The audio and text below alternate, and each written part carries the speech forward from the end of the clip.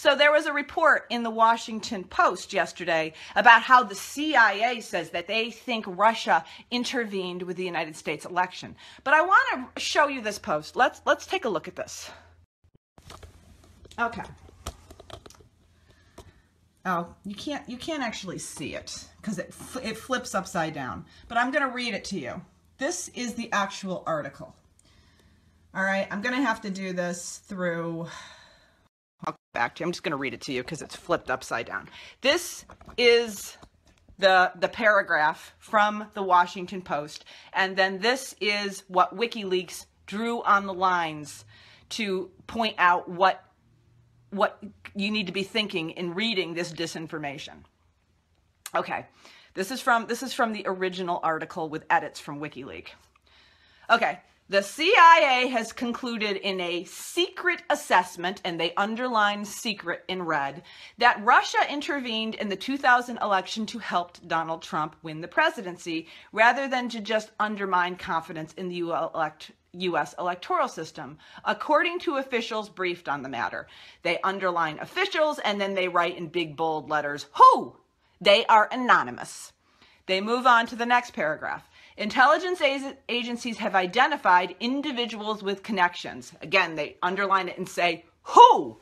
What connections? To the Russian government, who provided WikiLeaks with thousands of hacked emails from the DNC committee and others, including Hillary Clinton's campaign chairman, according to U.S. officials. Who? Anonymous, again, they underline.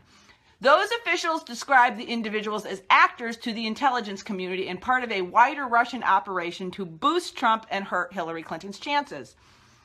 And then they go on to say, it is the assessment of the intelligence community that Russia's goal here was to favor one candidate over the other to help Trump get elected, said a senior U.S. official. Who? They are still anonymous. Briefed on an intelligence presentation made to the U.S. senators. That's the consensus view. Consensus view. Even insiders do not believe this because it is no proof. They have not offered one single piece of tangible evidence that Russia had anything to do with releasing the DNC emails or hacking into state voter roll database services. Not one piece of tangible, objective evidence that can be taken as proof that this has actually happened. Nothing. Zero. Yet these claims have become so put forth in the U.S. news media that now they have become an accepted talking point, and I hear them in everyday conversation, and people believe them just like they believed the same kind of strategy with WMDs in Iraq. Remember? It was always off-the-record, unofficial sources who, they would always coach the language so that it wasn't 100%, but it was about 99%, even though it was being manufactured to manipulate people to support a policy of lies.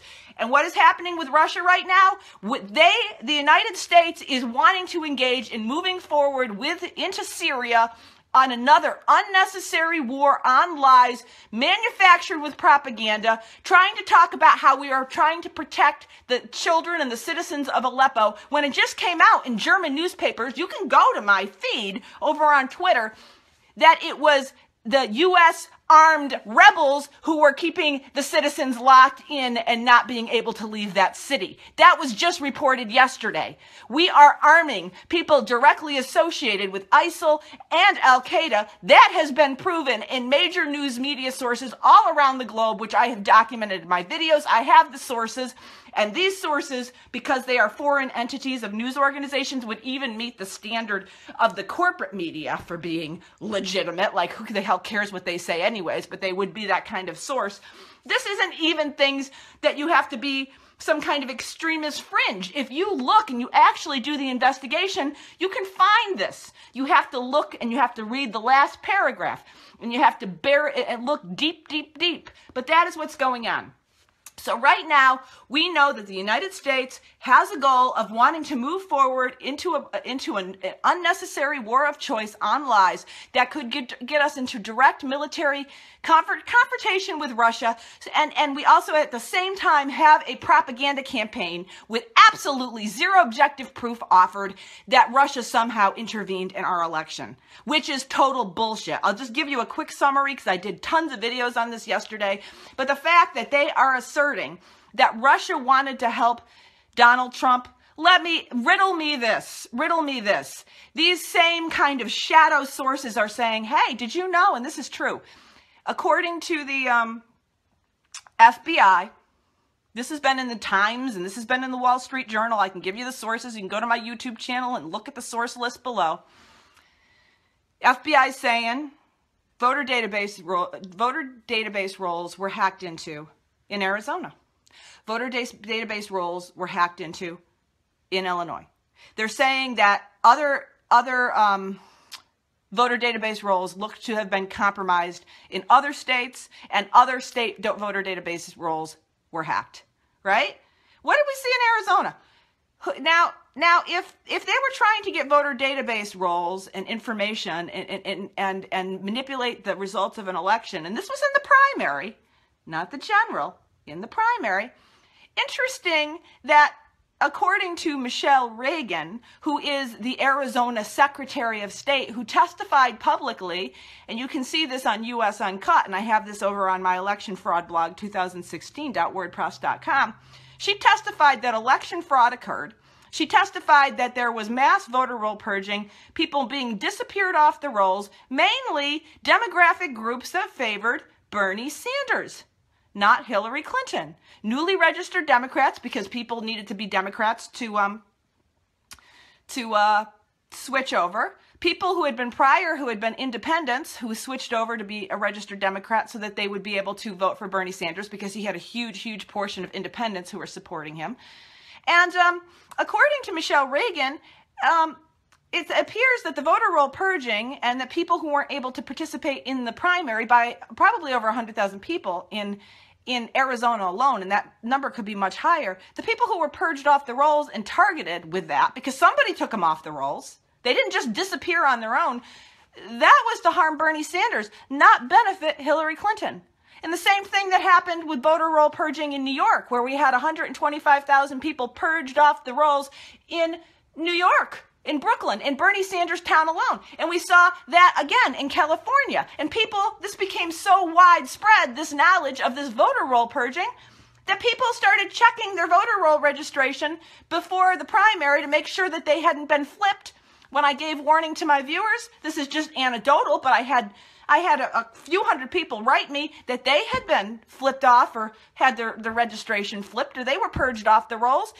Bernie Sanders voters were targeted. Yeah, according to the Washington Post and these unknown sources, they were trying to harm Hillary Clinton. How?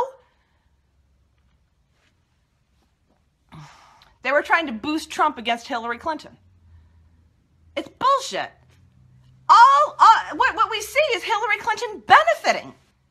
And in Arizona, the weekend before the primary, it was reported by Bernie Sanders' campaign that they had serious concerns that their election system had been hacked into.